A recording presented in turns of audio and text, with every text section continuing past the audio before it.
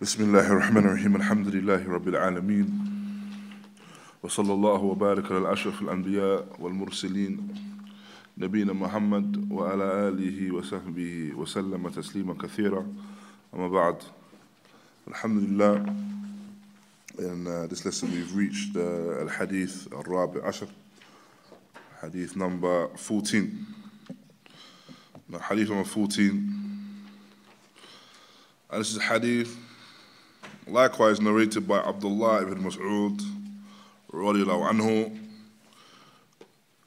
where he says, قال سألت رسول الله صلى الله عليه وسلم أي الأعمال أحب إلى الله أحب إلى الله عز وجل قال الصلاة على وقتها قلت ثم أي قال البر والدين قلت ثم أي قال الجهاد في سبيل الله رواه البخاري ومسلم وأحمد. This hadith is narrated by Abdullah ibn Mas'ud, which he says, and just before we begin the matter of the hadith, where it says قال نعم قال, the fact that here it's a Sahabi that narrates, نعم, he says قال, and he says, or the Messenger of Allah صلى الله عليه وسلم said, the fact that it's a Sahabi that narrates this, then la ba'as, there's no issue with this, and this is something which is accepted straight away, because all of the Sahaba are Adul, all of them are thiqat, all of them are trustworthy, and is accepted from them. However, when you find the manner in which a hadith is narrated, then you find that they are of levels. Naam. One qala is of the lower of them. So, the highest level is where a person will say, سمعت فلان يقول. So, I heard, سمعت. نعم, سمعت. Why? Why is سمعت the highest level? Why would you consider this to be the highest level? There's no doubt that you heard. There's no room for tadlis or anything other than that. Naam, for some form of mentioning wordings which may carry more than one meaning. Naam. So if a person says سمعت, I heard, this is something which is definite. سمعت. Then you have, for example, حدثنا or حدثني. So so-and-so has narrated. Naam, narrated to me. حدثنا.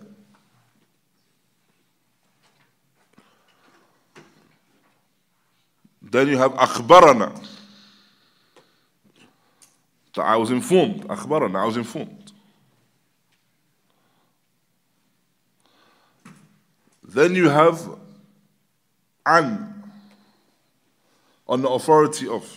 So on the authority of Fulan, that this was said. Now here you can see how it's weaker now. Compared to Sami'tu, Sami'tu was something which is definite, completely definite. I heard. Then you have an, now on the authority of. So this doesn't necessarily suggest that he has heard it, Naam, first person. He's heard it straight, directly, yani. I can say on authority of so-and-so. I mean it that so-and-so had said this, but it doesn't mean that I heard it directly from them. There could be another person in between. Naam. Then you have, after that, as we mentioned, qala. So-and-so said. So now we are affirming that they said it, but we're not affirming who heard it.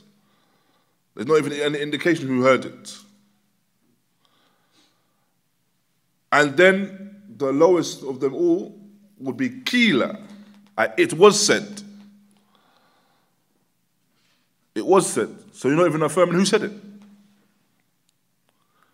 Naam. But here in this narration, as we have qala, it's mentioned by a sahabi, as we mentioned. So due to the fact that it's mentioned by a sahabi, then there's no discussion about the levels of its acceptance, because it's a sahabi that narrates that. Naam. And he says that I asked the Messenger of Allah sallallahu alaihi wasallam, which are the actions that are more beloved to Allah subhanahu wa ta'ala. he said, as-salah ala waqtiha. And he's praying the salah in its correct time. And then we said, then which? Or I said, then which? I said, bir walidain. Dutiful towards the parents. And he said, then which? And he said, jihad fi sabilillah. The jihad in the way of Allah subhanahu wa ta'ala. And this is a hadith which is found in Bukhari, Muslim, and Ahmed. As for the tarjama, the biography of the Sahabi, the narrator of the hadith, that this is something which has been mentioned previously. Naam, Abdullah ibn Mas'ud, is something that we mentioned previously in the fifth hadith. As for some of the meanings of the hadith or the wordings found in this hadith, then we have ahabbu ila Allah, yani more beloved to Allah. And what is meant by that is these are the actions that carry the most amount of love with Allah and the greater amount of virtue as well. So the most amount of love with Allah subhanahu wa ta'ala and a greater amount of virtue.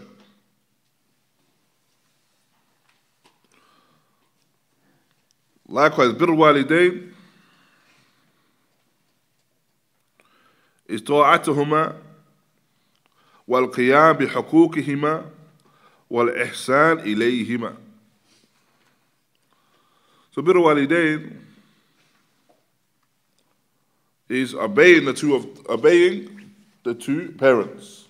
Bir walidain is obeying the two parents, establishing their rights, and being good towards them.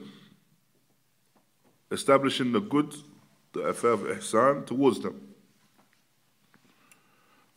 And this is something that I think we discussed 2 weeks ago. We was discussing the affair of ihsan itself. I believe, I don't know if it was within the lesson or just after the lesson. We mentioned that ihsan is of 3 types. The ihsan of the abd, of the servant, is of 3 types. Anyone remember? The ihsan of the servant is of 3 types. Something is mentioned by a Sheikh or Fawzan, another from the Mashayikh and the ulama. The first is the ihsan of the servant with his Lord. The ihsan of the servant with his Lord. The ihsan with Allah subhanahu wa ta'ala.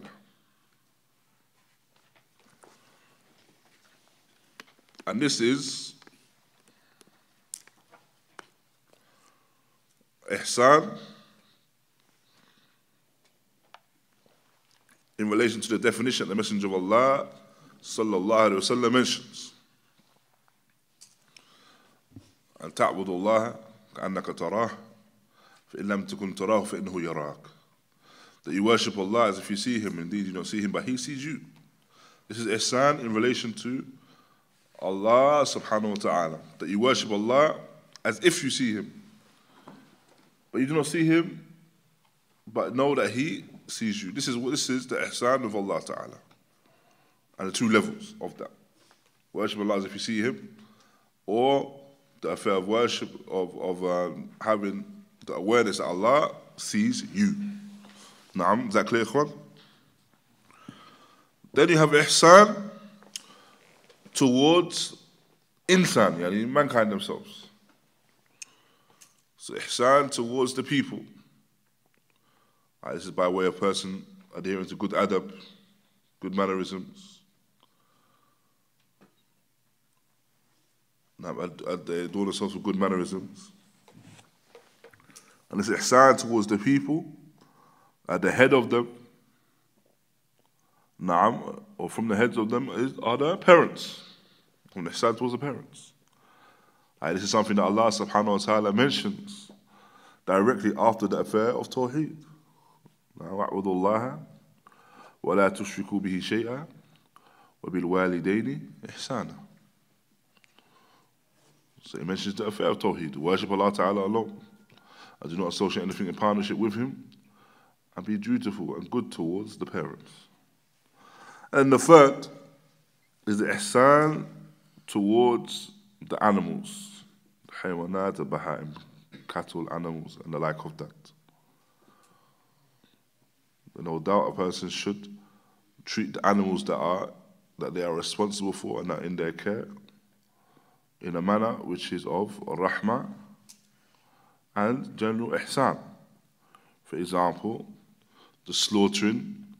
If a person is to slaughter an animal, then they should make sure that the blade is sharp, so that they don't cause any undue harm to the animal. Naam. Likewise, they don't slaughter the animal in front of others. Likewise, they don't sharpen the blade in front of the animal itself. All these affairs from ihsan. Naam. And it goes on to mention, the Sheikh goes on to mention the meaning of jihad fi sabilillah. The jihad fi sabilillah is بذل النفس والمال في دعوة الكفار إلى الله وقتالهم لإعلاء كلمة الله. So, the jihad is the striving of oneself and their wealth in calling the disbelievers to Allah and striving or fighting against them to make the kalima of Allah, i.e. the kalima of Tawheed, La ilaha illallah, the most high. Naam. And this is the affair. This is the affair in jihad and da'wah, yani, generally speaking as well. That when a person is seeking to give da'wah and call to this affair of Tawheed, is with the goal and with the aim, yani the hadaf, the goal of making the kalim of Tawheed al-ulya, the most high, the most raised. Naam. So we have the ma'na of al-ijmali, the general meaning of the hadith. So كان صحابي الجليل عبد الله بن مسعود من قراء الصحابة نعم وفقائهم وعلمائهم، وكانت أسئلته للرسول الله صلى الله عليه وسلم تنبئ عن فقهه وإدراكه. فكما سأل هنا عن أحب الأعمال إلى الله، فإننا نجد في الأسئلة السؤال عن أعظم الذنوب وأشدها. طيب, so the Sheikh, he begins, when explaining the hadith itself, he begins by again addressing the affair or the tarjama, the biography and the personality of Abdullah ibn Mas'ud in the Sahabi. Why? Because he is radiallahu anhu, is the sa'il. He's a questioner in this hadith. Naam. And so the nature of the question is a reflection of the fact that he was a man of ilm. He was a person of knowledge wa fiqh. And so it was a reflection of the fact that he had knowledge and he had an understanding of the affair of deen. And so, as a result of that, you find that he asked such a question. And this question not only brought about an answer, bringing about an answer which reflects the most beloved actions to Allah subhanahu wa ta'ala, but also the affairs that are greatest in sin as well, and disobedience.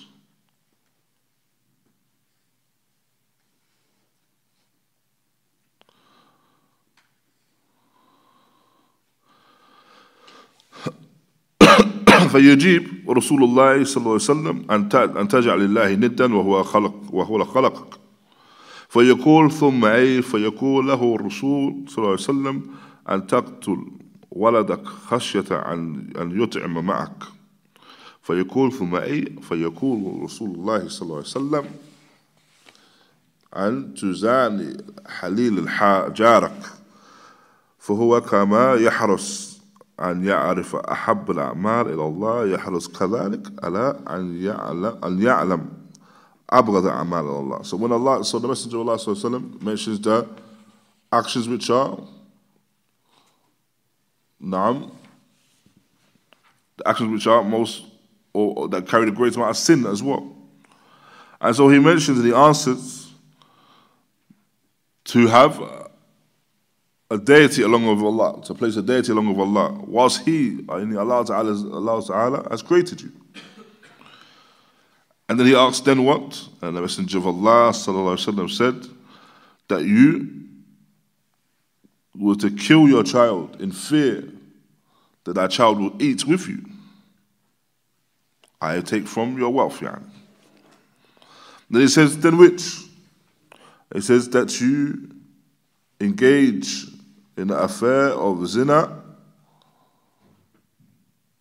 with a woman from your neighbor. So just as Ibn Mas'ud here, he sought to have knowledge of the affairs, just as Ibn Mas'ud sought to have knowledge of the affairs that are an obligation, or most beloved to Allah, he sought to have knowledge of the opposite as well. وفي حديثنا هذا بيان الأمور الثلاثة هي أحب الأعمال إلى الله. And so within this hadith, however, there was a mention of the most beloved actions to Allah. نعم. أولها الصلاة على وقتها. فالصلاة في حد ذاتها هي الركن الثاني من أركان الإسلام. والأولى عبادات تشريعا ولم يبلغ رسول الله صلى الله عليه وسلم كسائر العبادات بواسطة جبريل بل أسرى الله بعبده محمد صلى الله عليه وسلم من المسجد الحرام إلى المسجد الأقصى ثم عرج به إلى السماء وهناك فوق سماوات العلاء ناجاه ربه وأكرمه وكلمه بفريدتها مباشرة فهذا دليل عظمتها وإذا صلى العبد فإنما يناجي ربه وأفضل الوقت يقترب بها العبد إلى الله هو أوائل أوقاتها كما كان رسول الله صلى الله عليه وسلم يؤدي في أولها وفي أوائل أوقاتها ورغب في ذلك بقوله صلى الله عليه وسلم كما في هذا الحديث. So this, the first affair which is mentioned is the affair now of the salah in its correct time, performing the salah in its correct time. And the salah itself, in definition, is the second pillar of Islam. And the first action from the ibadat legislated, yani.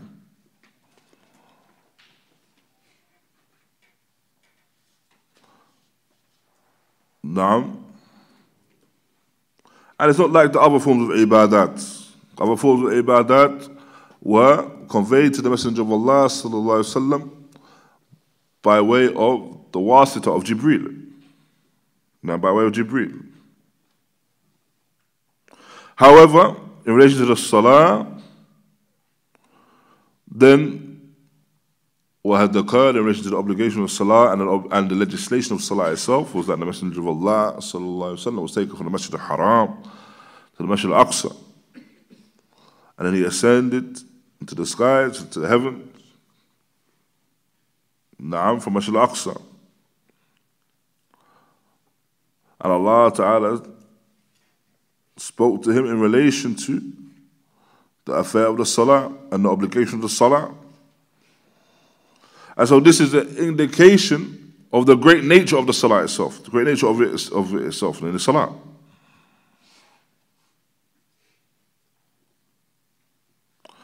And so a person praying the salah, this is a means of them being saved by the Lord. And the best time to pray the salah is at its beginning of its times. As the Messenger of Allah sallallahu alaihi wasallam himself, he encouraged. والثاني بر الوالدين فحق الوالدين عظيم قرن الله بتوحيد في غير ما من الآيات قال تعالى واعبدوا الله ولا تشركوا به شيئا وبالوالدين إحسانا. وقال الله تعالى قل تعالوا أتلوا ما حرم ربكم عليكم ألا تشركوا به شيئا وبالوالدين إحسانا. وقال تعالى وقضى ربك ألا تعبدوا إلا إياه وبالوالدين إحسانا وغير ذلك من الآيات. وفي سنة المطهرة أحاديث كثيرة تدل على إذمة حق الوالدين، منها هذا الحديث، ومنها ألا أخبركم بأكبر الكبائر؟ قالوا بلى يا رسول الله، قال الشرك بالله وعقوق الوالدين. وحديث. ومنها الحديث لعن الله من لعن والديه. So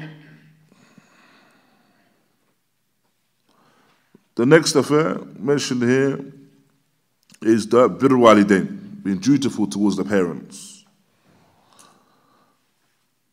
And the rights of the parents are azim, are great in stature. And Allah subhanahu wa ta'ala has mentioned these rights alongside the affair of Tawheed. By way of the ayat, as I mentioned previously, the ayat Surah An-Nisa, and worship your Lord alone, do not associate anything in partnership with Him, and be dutiful towards the parents. Likewise, the statement of Allah Ta'ala, say, come, let's recite what Allah or what your Lord has made haram upon you, to not associate anything in partnership with Him and be dutiful towards the parents. Likewise, Allah Ta'ala statement, and your Lord has ordained that you worship Him alone and be dutiful towards the parents. Enough of the needs from the ayat. And you also find in the Sunnah a hadith that indicate and are used as proof to this affair of dutifulness towards the parents. From them, this hadith. This hadith that we're reading through and explaining. Likewise, you have the hadith which is found in Sahih Bukhari and Muslim, where the Messenger of Allah sallallahu alaihi wasallam mentions, shall I not inform you of the greatest of sins and transgressions? They said, Naam, oh yes, O Messenger of Allah. He said sallallahu alaihi wasallam, to associate anything in partnership with Him, and to have evil or be undutiful towards the parents. Likewise, we have the hadith which is found in Sahih Muslim and in Nasa'i, that Allah has cursed the one that curses their parents.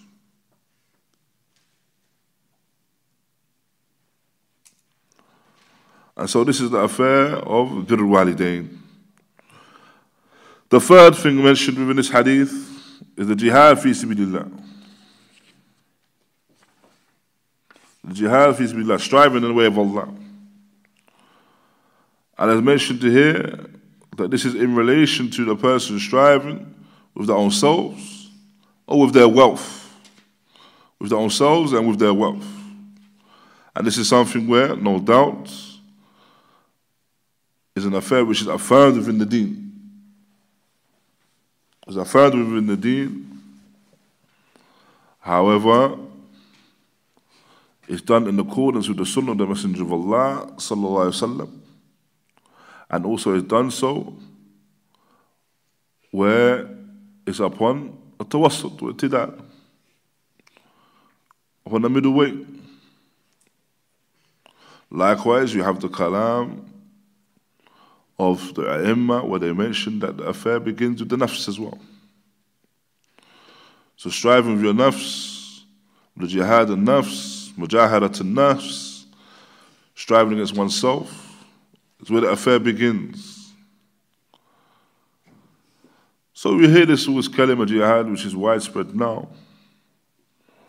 However, this is something which is in reference to, which begins from the speech of the ulama, with striving against oneself.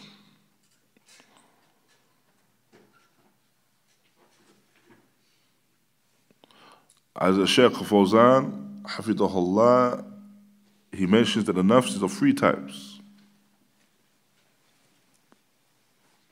Mention the nafs being of 3 times. You have the nafs, which is the amara bis-su. The amara bis-su. The nafs which leans towards, inclines towards evil. So it calls a person towards evil. So an individual may do an evil action, and it may be as a result of waswas from shaitan, also as a result of the nafs itself. Their own person's own self, inclining towards evil and calling towards evil. And so a person, no doubt, if they find that this is the case, then they have to strive against that. This is why the affair begins, with the striving. The second is the nafs al-lawama. The nafs al-lawama.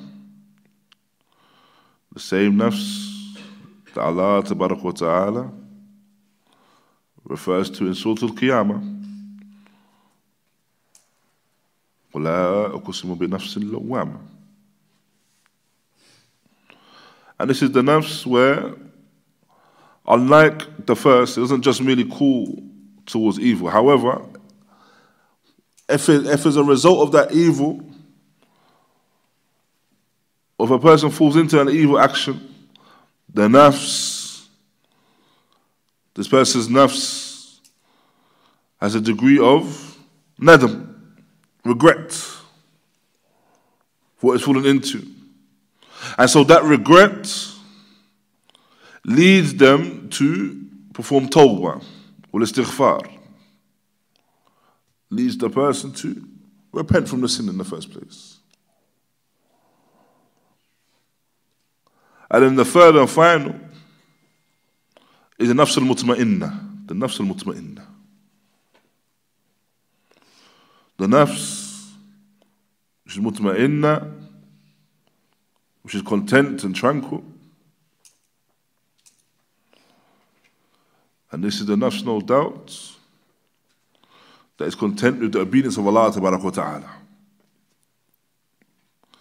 As Allah ta'ala mentioned in Surah Al-Fajr, يا أيتها النفس المطمئنة ارجعي إلى ربك راضية مرضية فادخلي في العباد وادخلي جنتي.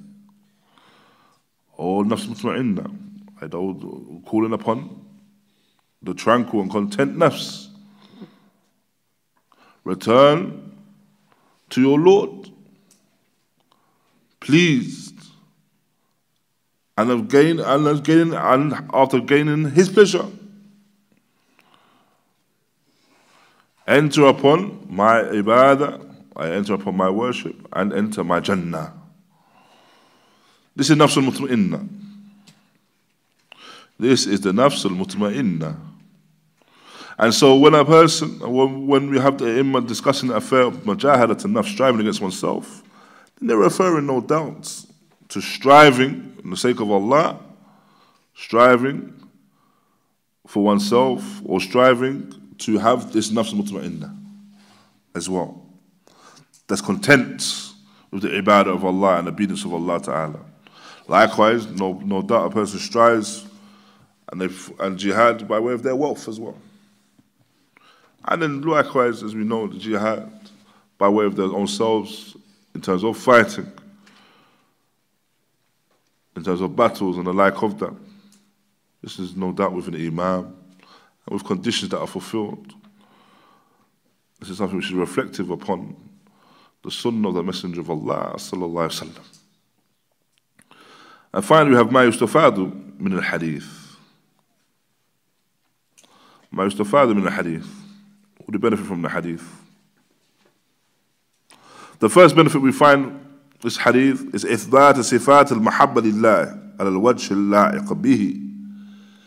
So the first benefit we take from this hadith is that it affirms the attribute that Allah has of mahabba, love, in a manner that is befitting, in a manner that is befitting of Him. Na'am. So not only does it mention na'am, the affair of love, but it mentions it in a manner that is befitting of Him, Azza wa Jal. Na'am. And so when we discuss the affair of the sifat of Allah Tabarak wa Ta'ala, likewise we discuss the affair of the love that he has as well. The affair of his love. Now, the second is the affair that the salah أول وقتها من أفضل الأعمال، لأن الصلاة في أول وقتها من أفضل الأعمال وأحبها إلى الله. So, now, so if salah in its first, at the beginning of its time, now the beginning of its time,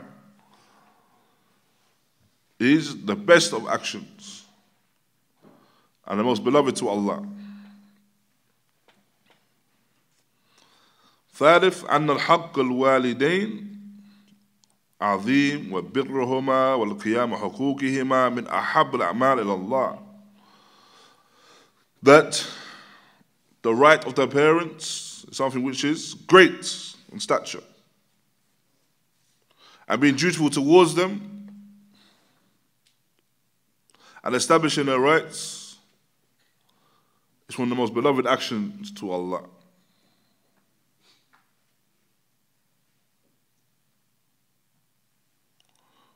Now, and then the fourth, final benefit mentioned here, is فضيلة الجهاد في سبيل الله وتوقف العزة المسلمين وتوقف العزة المسلمين عن القيام به، وهذا يدل عليه آيات وأحاديث كثيرة.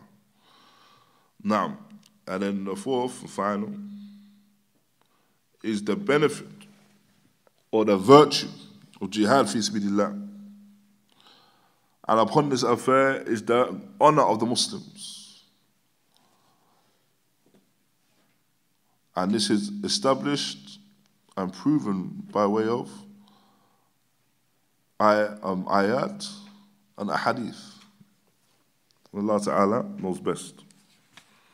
Now, then we have the next hadith. The hadith 15.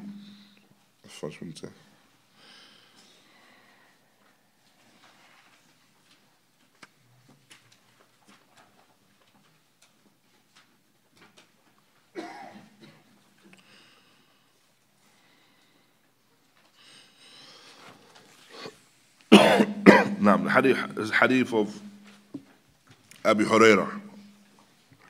Hadith of Abi Hurairah رضي الله عنه.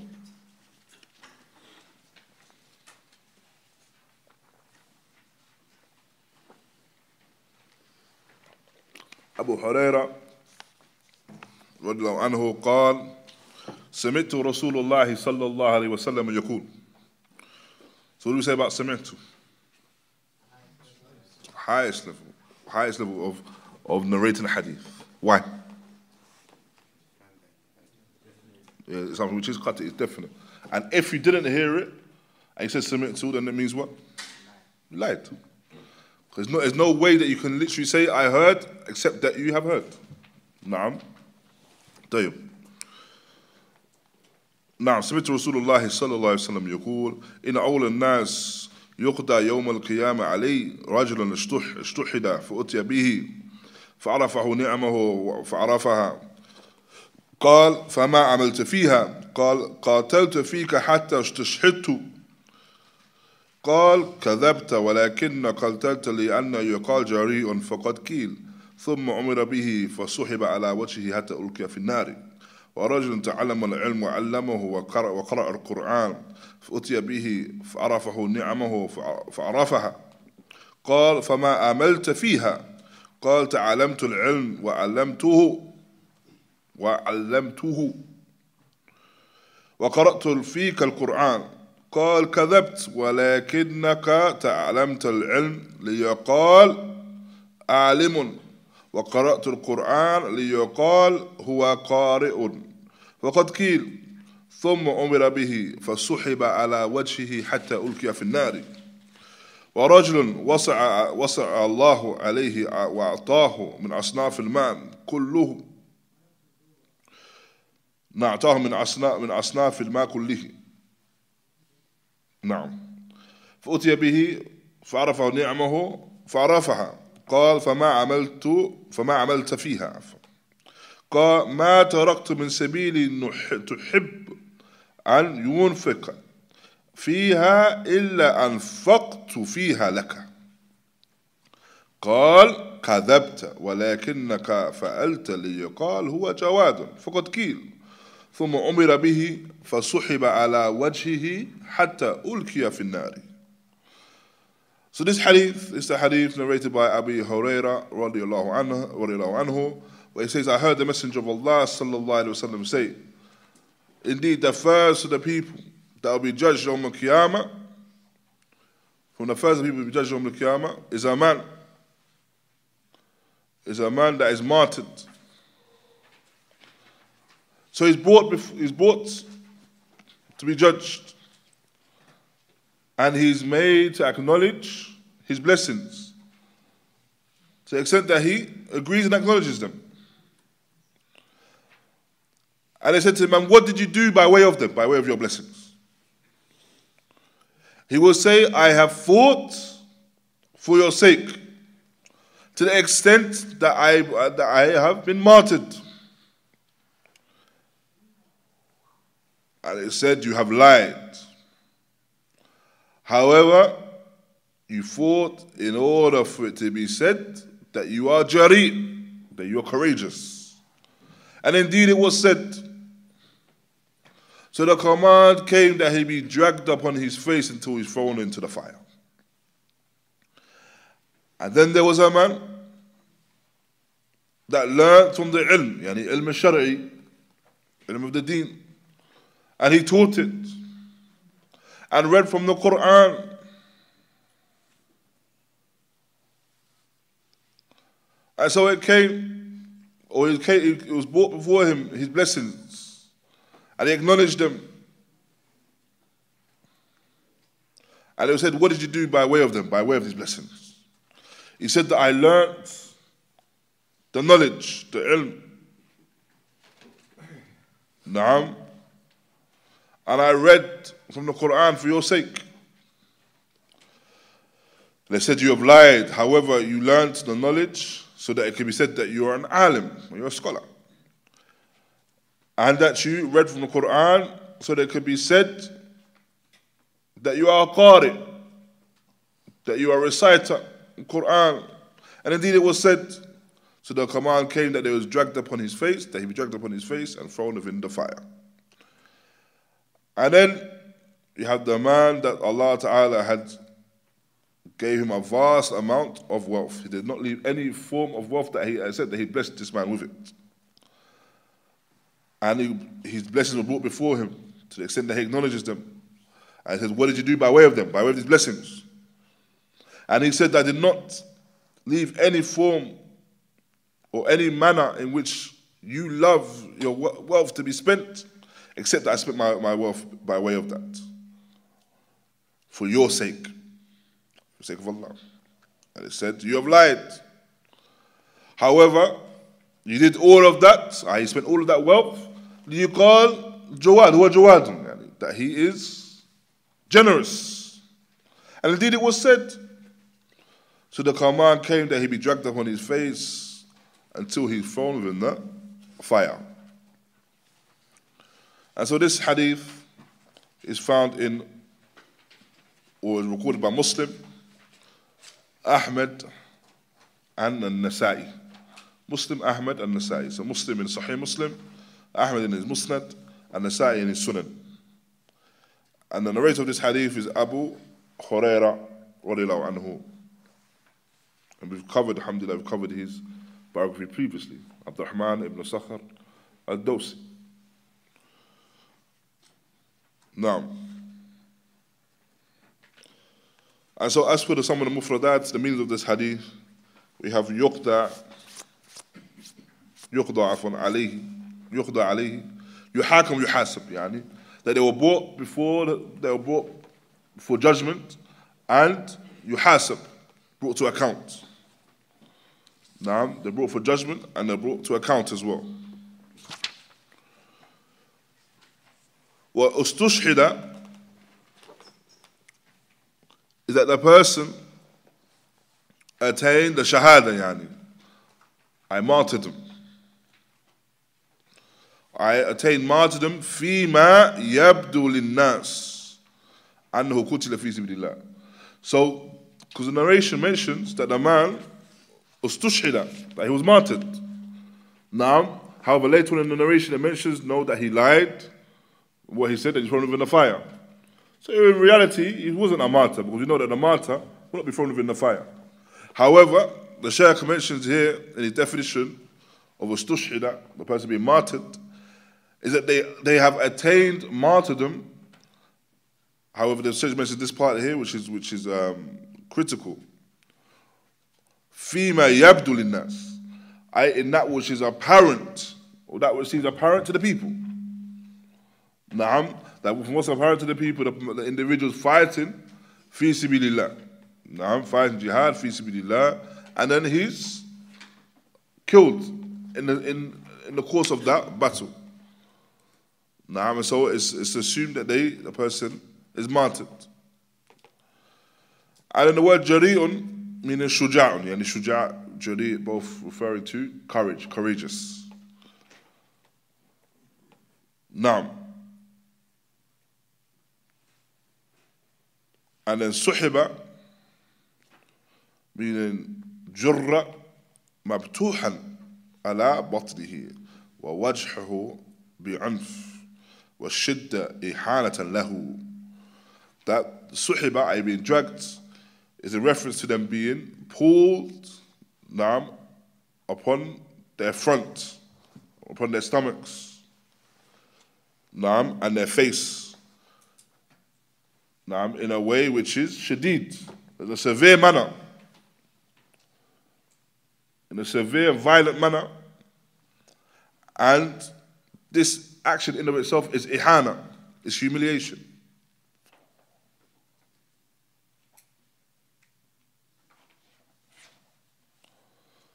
وَأُلْقِيَ رُمْيَ فِي النَّارِ, yani the person, ulqiya, they were thrown within the fire. نعم.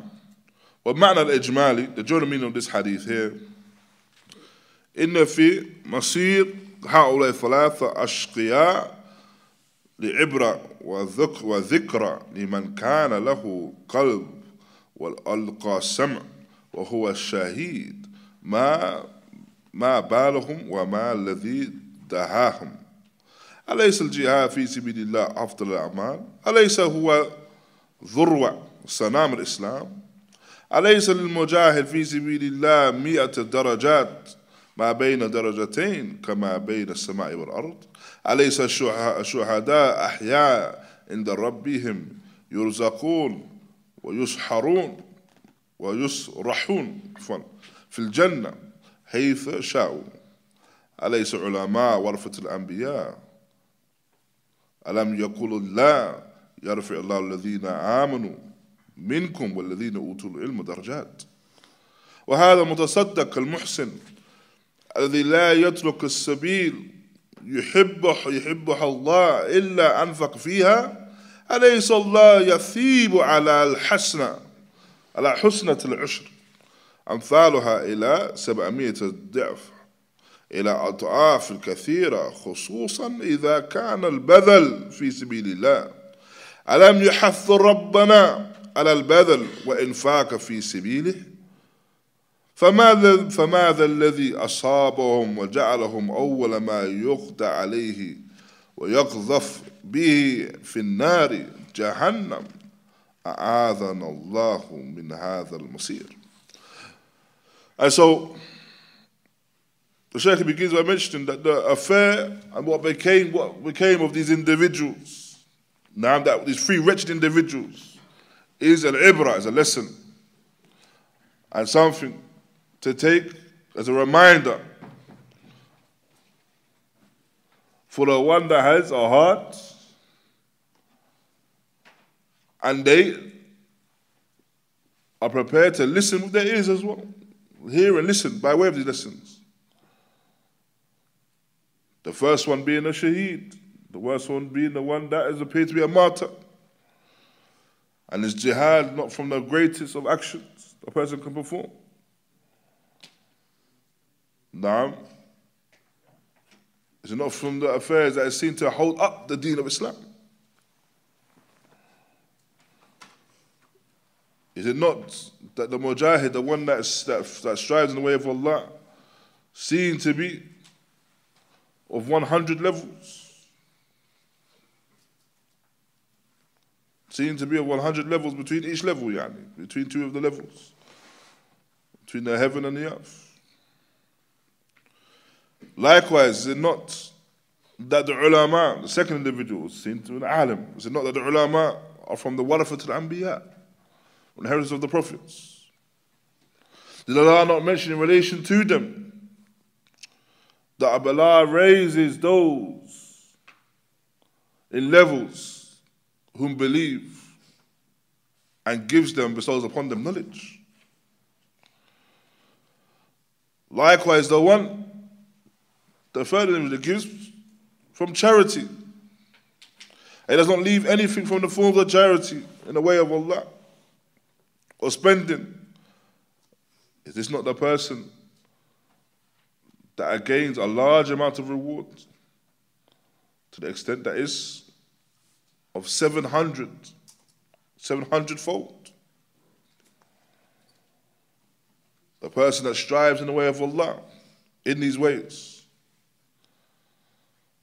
Did Allah Ta'ala not encourage us to strive and exert ourselves in spending in His path? So what was it that left these individuals to be from the first that were judged and thrown within the fire of Jahannam? And we seek Allah's refuge from that affair.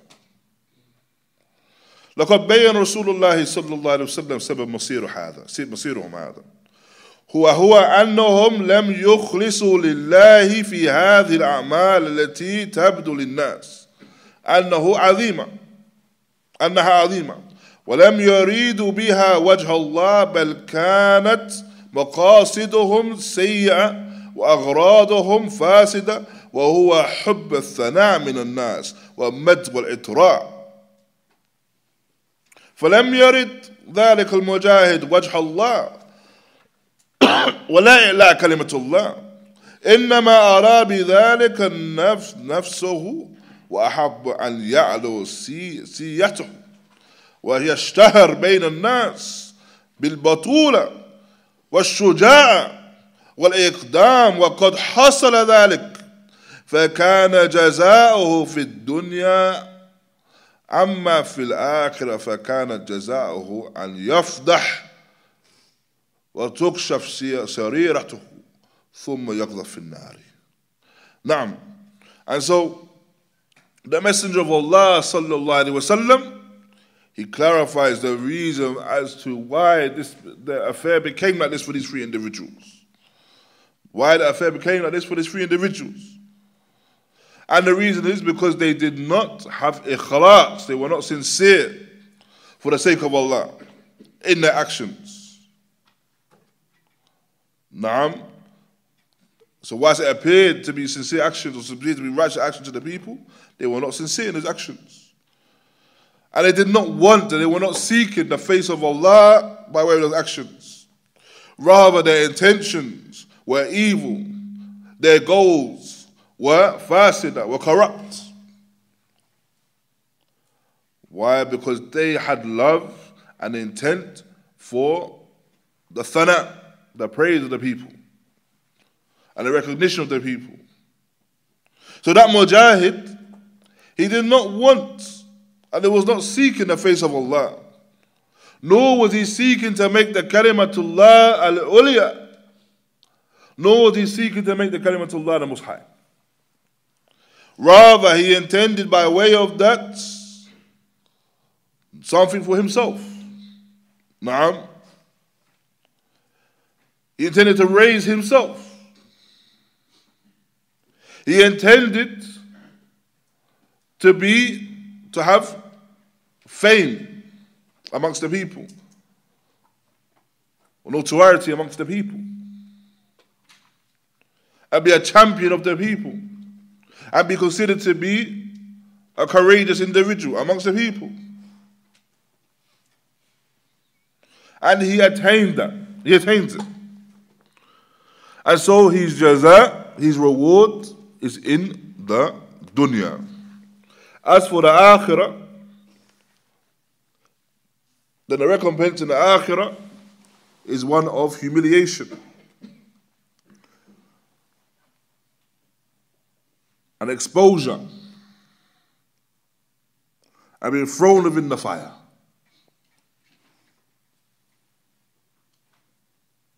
So this is the individual. He sought something, he did the action. On the face of it, the action was an action which was righteous. In reality, it was an evil action because he was seeking the recognition of the people. Seeking the recognition of the people. And so as a result, he's dragged upon his face and thrown into the fire.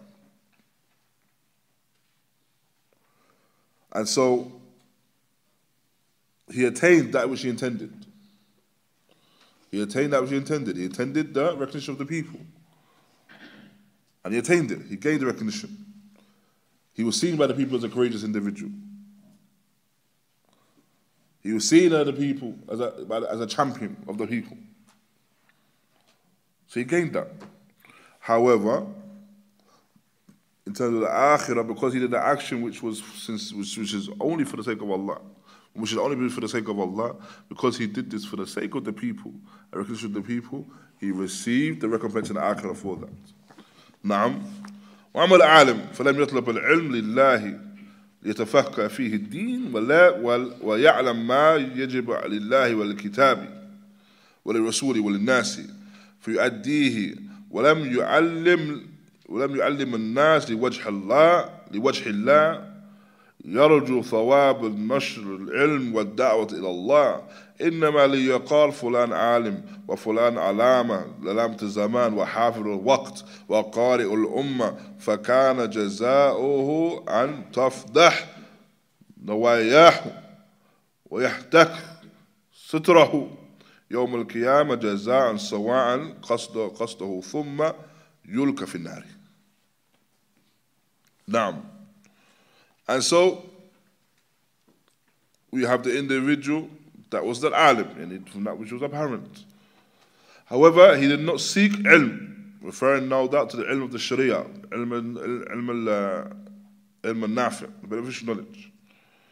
He did not seek the ilm in order to understand the deen, have fiqh fi deen, understanding in deen,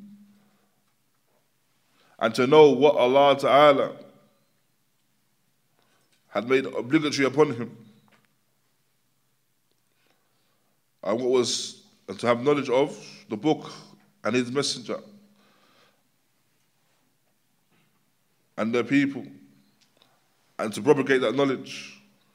And he did not teach the people seeking the face of Allah, hoping for the reward of spreading that knowledge and calling to Allah. Rather, it was done so it could be said that Fulan is the alam of zaman. That Fulan is the alim, and he's a scholar of this time.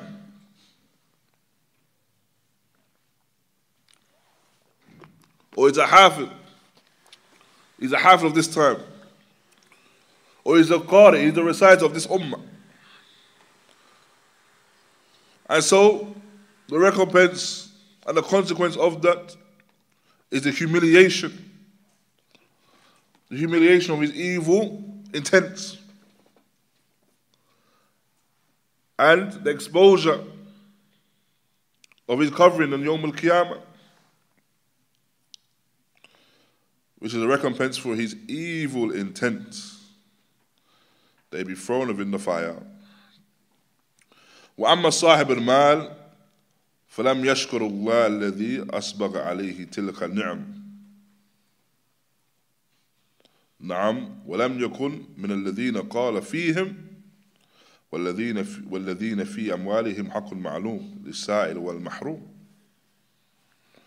ولم يدرك أن المال مال الله استخلفه فيه لينظر كيف يعمل لذلك فهو لا يريد بما ينفقه وجه الله ولا يعرف طريقا إلى الإخلاص لوجه الله إنما يريد أن يبتغى الناس بمجده وليلحج الشعراء بمدحه وأن يثير في الناس أخبار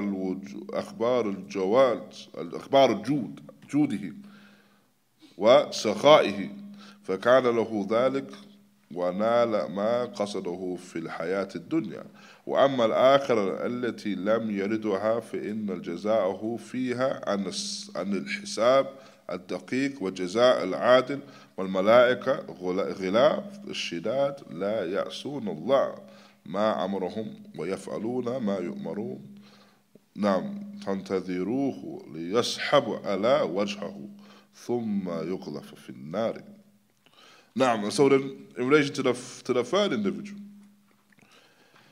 the one that had the mal, the one that had the wealth, this individual did not praise and have gratitude towards his Lord in relation to that wealth, in relation to that ni'mah. It was not from the individuals that Allah Ta'ala mentions that with those, it's a specific right in relation to their wealth. And ولم يدرك, and he was not of the understanding, he did not come to the correct understanding that his wealth was left to him, that Allah left this wealth to him in order to see what he would do with his wealth. And so due to that, these individuals did not seek to spend their wealth in the way of Allah. They were not sincere spending their wealth in the way of Allah, seeking the face of Allah. Rather, they sought the people. They sought the praise of the people. They sought to be raised amongst the people. They sought that they be mentioned, and when they are mentioned, they're mentioned for their generosity. And they attained that which they intended in this dunya. As for the akhirah, then they attained that which was a specific recompense.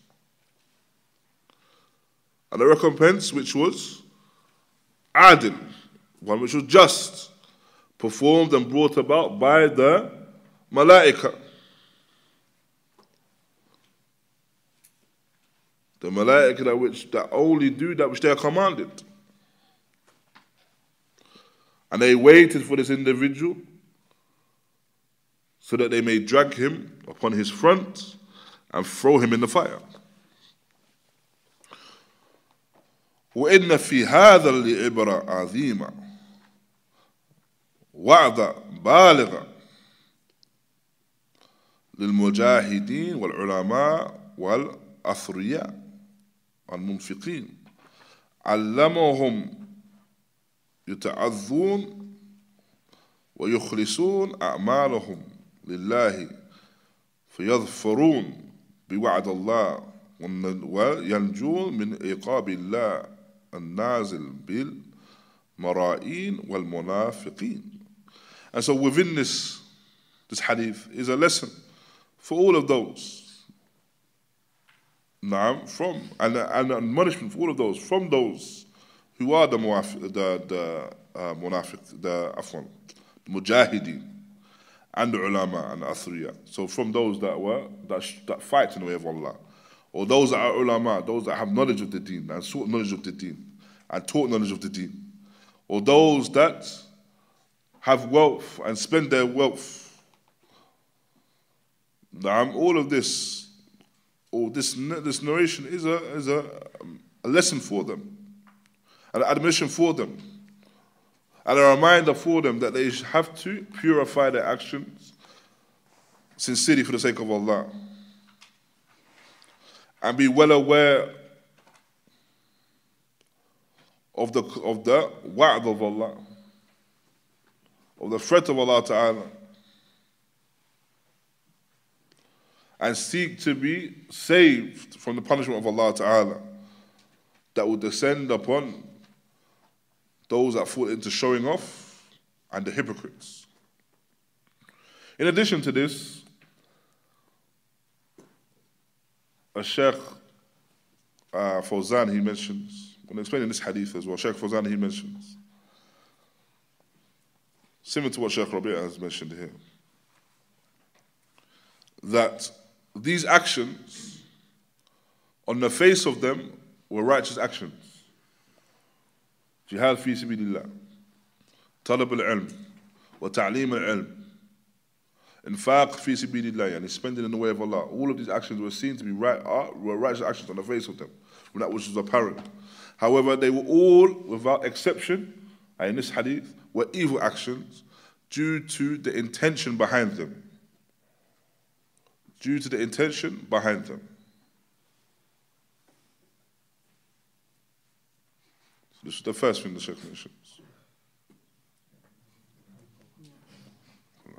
Also, he mentions, similar to what Sheikh Rabee mentions, that they intended, all of them intended the praise of the people. So what you find within this hadith is that everyone actually gains that which they intended. So the individual that fought, he intended and he wanted, in reality, the praise of the people, and he attained it. The one that sought knowledge, he intended and he wanted by way of that talab al-ilm and that ta'lim al-ilm, he wanted by way of that, not the face of Allah, but he wanted the praise of the people, to be recognized as an alim, and he gained it. And the third was the one that spent his wealth, all these different forms of wealth, and he did so because he wanted to be recognized amongst the people as the one that is generous, and he gained that recognition. However, as a result of them gaining that which they wanted from the dunya, they attained by way of the akhirah humiliation. And this is something which relates again to the hadith al-mashhur narrated by Umar ibn Khattab radiallahu anhu, when the Messenger of Allah sallallahu alayhi wa sallam, he mentions, إِنَّمَا أَعْمَالَ بِالنِّيَّاتِ وَإِنَّمَا لِكُلِّ إِمْرِئٍ مَّا نَوَى. That indeed actions are by their intentions, and everyone should gain that which they intended. So in relation to this hadith, they all intended the praise of the people, recognition of the people, the shuhra, recognition, notoriety. They all intended that, and they gained that which they intended. As for another individual may do the same actions, but he intend the face of Allah by way of those actions, and then they gain that in the akhirah. And Allah subhanahu wa ta'ala knows best. ونكتفي هنا بإذن الله تعالى. جزاكم الله خيرا وبارك الله فيكم وصلى الله وبارك على نبينا محمد وعلى آله وصحبه وسلم.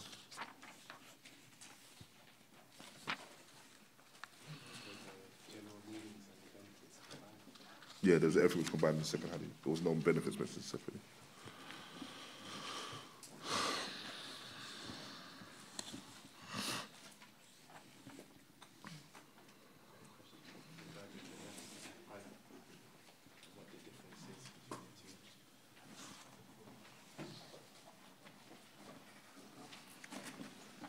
The nafs, as for the qalb, and the qalb is the physical morsel of flesh. Now, the qalb is the physical morsel of flesh. And it's a morsel of flesh that can be affected physically as well as spiritually. Now, I'm affected positively or negatively, physically or spiritually. And that's why, hence, where the Messenger of Allah, sallallahu alaihi wasallam, he mentions the example, تقريبا نعم على في جسد مضغة إذا فسدت فسد الجسد كله وإذا صلحت صلح الجسد كله ألا وهي القلب يعني. Indeed, there's a morsel of flesh. If this morsel of flesh is corrupted, then the whole body will be corrupted. And if this morsel of flesh is upright or left to be upright, then it'll be upright. Indeed, it's the heart. This is the example the Messenger of Allah sallallahu gave as taqarib, known as an example which can be brought about and understood from reality as well, from its realities. So the physical reality of the heart is that if the heart is corrupt, then it's going to corrupt the whole body. The whole body will be corrupt to the extent the person may die or the person will be severely ill. To the extent as well that if the heart is upright, if the heart's in good health, then the whole body will be in good health as well, physically speaking. As for the spiritually, then the same occurs. That is when we're referring to the heart, and if the heart is corrupt, spiritually, the black dots appear upon the heart by way of the dhunub, then this is going to affect the other actions of the abd. Why? Because the affair of iman is tasdiq al-qalb, it's belief within the heart. So if a person's iman is weak, then it's going to reflect upon their speech, upon their tongue. And it's going to reflect upon the a'mal of the jawarih, the actions upon the limbs. Now, as for the nafs, then the nafs is something which is something more related to the spiritual reality of the servant. Now, and the thing that the person must strive against. So the asl of the heart, of the nafs rather, is that it may lean towards and incline towards doing evil actions. Now, and so it's upon the individual to strive to discipline their own selves, their nafs, and being upright in order to be upright. Now, whilst the asl of the heart may not be the case of a corrupt nature. No. Or not. You know, with this hadith, is it like proves that in this dunya you can only think about people's actions from a parent, that matters of their intention is something together? Yeah, no doubt. In relation to all affairs, when we talk about loving and hating for the sake of Allah, al-wala wal-bara, we can only love from that which is apparent.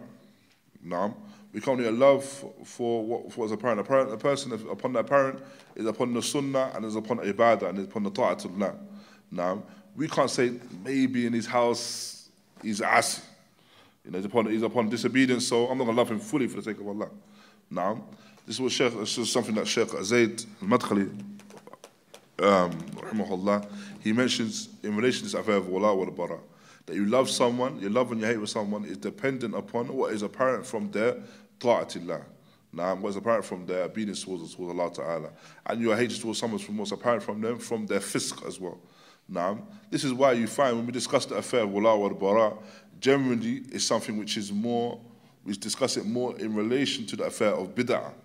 Now, because bid'ah no doubt is fisq. Now, it's wrongdoing. But it's something which a person will make apparent. Now, a person may not make other actions of disobedience apparent. The person may be upon disobedience. However, they may not make that apparent. As for the kaba'ir, as for the affair of bid'ah, the person believes themselves to be upon the haqq, so they make it apparent. So because this is apparent from them, then we say, okay, khalas. We establish our affair of wala bara, loving and hating, based on what we see from these individuals. Now, so it's something which is apparent. And now this hadith is adillah for that as well. Now. Out of fear, can you stand up for your parents or your family members? Or would you fall into hadith the one who is pleased with the threat, that the one who is pleased with those that stand for them? In terms of actions towards the parents, then sometimes you have to look at culture as well. Now, so if there's as long as the culture doesn't oppose Islam, now, so for example, a person doesn't bow for them and things like this is not something which is permissible. But a person, for example, stands for their parents or stands for their elders, this is something which is acceptable in a lot of cultures, I guess. Now, so then if this is seen to be an action where, in a broader sense, it's something which brings about happiness towards the parents, or happiness from the parents, that the parents are happy and they're glad in terms of when they see that their children are presenting towards them actions of respect, and actions of respect that are permissible. Then within that, if a person has a good intention and they're seeking to please their parents, then this could all be included within that affair of birr walidain. Even though maybe in China it's not the same thing, or another land it's not the same thing. Standing for them doesn't mean anything. So it doesn't now mean it's not now a universal thing that you must do this particular action to do birr walidain. Rather, it's the wider affair of pleasing the parents in whichever is possible. Naam. So if you can please the parents, and this is something by way of a cultural action or other than that, for that, but In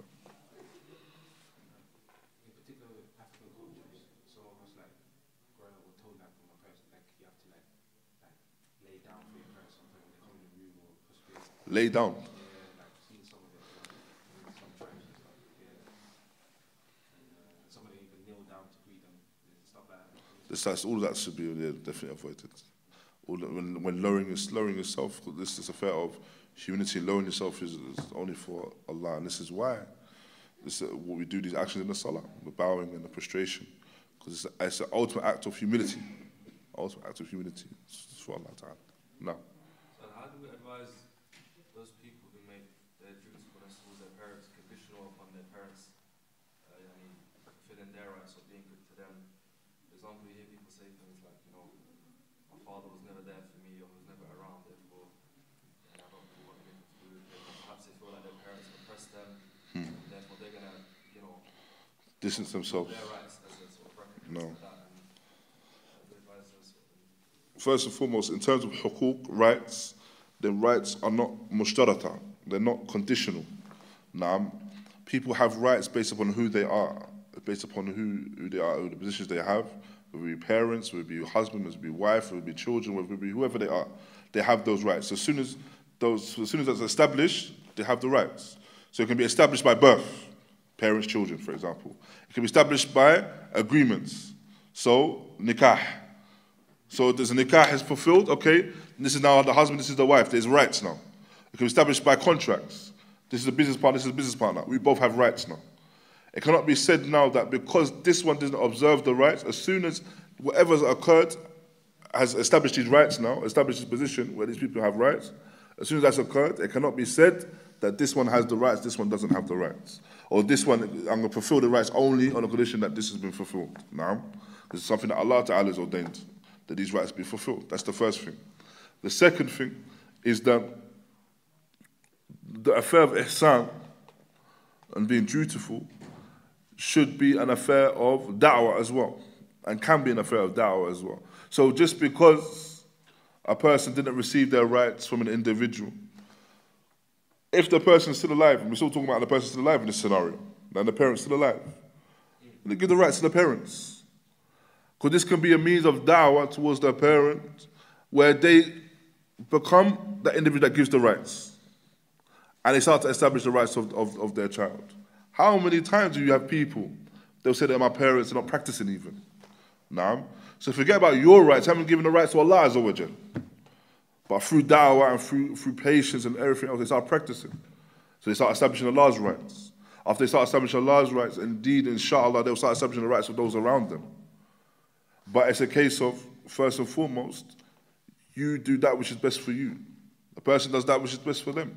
They establish the rights for the sake of Allah. The worst that's going to happen is if they're upon ikhlas, they'll be rewarded for it. Naam. And it's not about getting what you feel is owed to you or attain that which is owed to you. No, rather, a person establishes the rights for the individuals.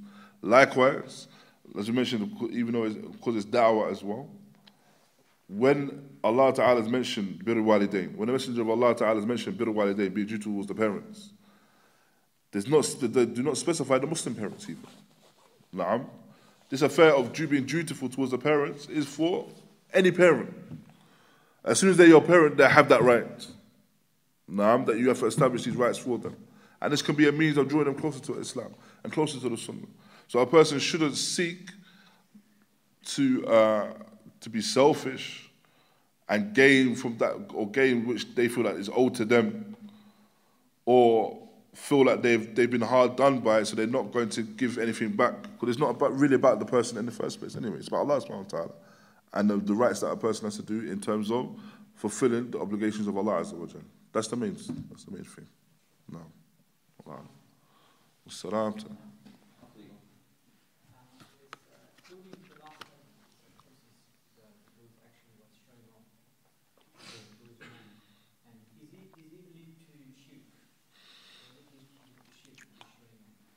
This action here is shirk in of itself. Shirk asghar, yani, showing off. It can lead to shirk, and as Imam Sa'di he mentioned, rahimahullah, The shirk al-asghar or riya can lead to the major shirk. Why? Because riya in of itself is the glorification of other than Allah. How? What do you say? You look to get please other people rather than please the Lord. No. So because you look to please other people, you're glorifying these people that you're trying to please. You're raising them by way of your actions, by way of you're doing is actions of ibadah for these people to see you or for them to know that you're doing the action for whatever way they know that you're going to do it. You're raising them, and this is an action of glorification. Naam. So this affair of raising them, once you begin to raise someone is in a manner which is haram, then of course it can lead to a person raising them to the extent that they do what? They start to worship them, and they actually start to worship them. Naam. So even though it's something which is small, and it could be subtle as well, where a person is raising an individual, naam, by way of just showing off. They don't realize they're even raising them. They may just want to have the intent of showing off. They just want recognition in the dunya. But they don't realize that they're raising a person. And so this can lead to them giving up more and more and more in order to get this recognition, to the extent that they may even start directing ibadah towards them itself, and then that's when it becomes the major shirk. So this is how it can lead to that. This is what Imam Sa'di mentions in his explanation of the affair of riya. No. So you mentioned earlier on to be good to parents regardless if they're Muslim or not Muslim. There's a hadith that mentions help your brother being oppressed. Oppressor, no. Does that include the Muslims? Because obviously it says help your brother. Mm-hmm. But actually, or is it for anyone? It's just the hadith, from what I understand, is speaking about the Muslims specifically in terms of aid the brother that the oppressed, the dhalim of the mazlum, the oppressor and the oppressed. However, there may be scenarios where there's a maslahah, there's a benefit in aiding the one who is mazlum as well from the non-Muslims. Again, probably da'wah and other affairs like that. So, bi'idhnillah, this is how this is understood. Should your intention be for the sake of the da'wah? Yeah, for the sake of da'wah and bringing about general peace and harmony as well, you know. Because if you allow everyone to be a dhalim, then it is maybe not in relation to this hadith specifically, but it brings about greater harms if everyone is oppressing each other. No, regardless of their tijah ad-din, what opinion or what they're upon in terms of their deen. No. I said, inshallah, I'll get back and reply. Jazakallah khair. No. The hadith that states when you come for Jummah and you pray in continuous sunnah, if you were to pray in a masjid that has two adhans, Yeah.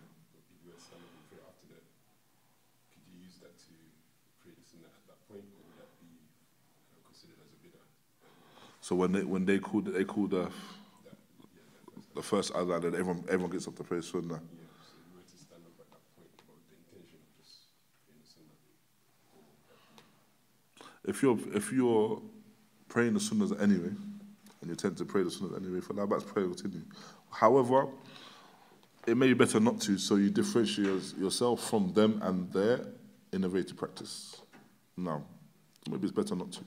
I know it's best though. I know it's best.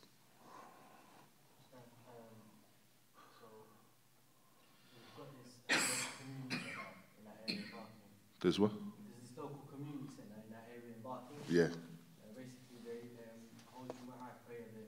Okay. Obviously, sometimes you can't get to Masjid bin Baz, obviously, because it's a bit further out.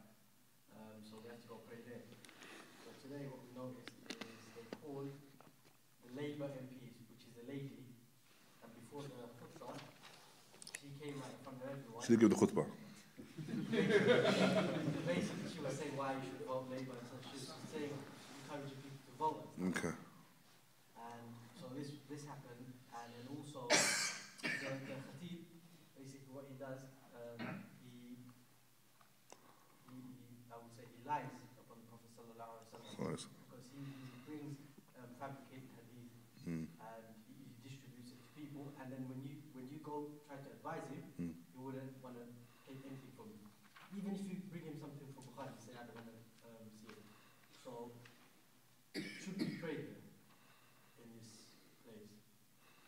The short answer is no.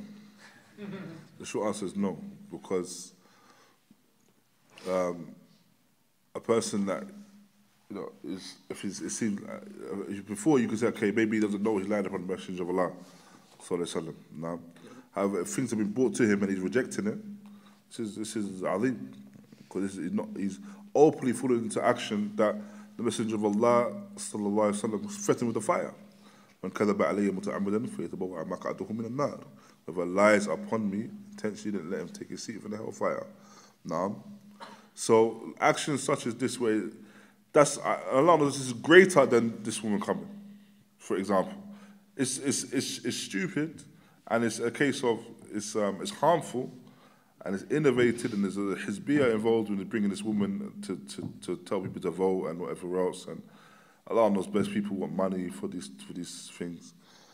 But when a person is openly lying upon the Messenger of Allah sallallahu alaihi wasallam and is not accepting adilla wa nasiha, then this problem, you shouldn't pray with this person. You shouldn't listen to this person.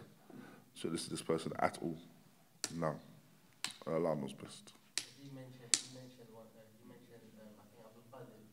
Did you mention something about that he has proof that the Prophet sallallahu alaihi wasallam prayed before Sunnah before Jum'ah. Okay. He said apparently the proof, and then we told him to bring. Some of the brothers told him to bring the proof. They didn't bring the proof. Yeah, Allah musta'an. It's a case of sometimes people they will. It may not be a case of he doesn't have the proof or whatever. He just it's arrogance. It could be a affair of arrogance as well, where a person says, "I don't need. Who am I to show you the proof?" Sort of thing. That's what it came across. Basically. Yeah. This is. It was a young brother approached him, and he was saying, "Who are you? Are you alim? And you're this, and you're All of this is like in terms of bad character traits. That's another thing. But if a person is lying upon the Messenger of Allah, he's not listening to someone. He's not listening to any nasiha. This is sufficient. He's got all these bad character traits in terms of arrogance as well. And then he wants to bring the woman to talk to the people. Then try and find somebody else, inshallah. I wouldn't advise it at all. No, it's harmful. It's harmful. You find yourself in that situation for 1 week of Jummah, and you know that in the other weeks you have the ability to go to somewhere better. Are you allowed to miss Jummah because that's the only place that you can pray at that time? Allahu A'lam. Allah knows best. Allah knows best. Barakallahu feekum. It's a good question. The best option is to come to Bin Baz. If you're in East London, come to Masjid Bin Baz. Jazakumullah khairan. Sometimes it's always, you know, when you're out and about, it's always good to know where you are. So it's always good to know, okay, what masajid are in these areas that you are. Like, it's difficult. For example, when we go up north, it's like you need to know where you are, because when you're up north now, it's not like you can pray anywhere. Someone's a masjid and it's just like they got a grave in the masjid, they got something like they got a chair in the masjid. So you need to know where you are and what your surroundings are, generally speaking. So it's a case like that as well. We just established you don't know who these people are and what they are about. What are you going to do? That's why you try to plan ahead. So you try to know. You tell them. If you're going to start with the imam, That's what I mean. Plan ahead as to where you're going to go. If you're on a journey. That's a pray Jummah, yeah. What's happening on pray Jummah?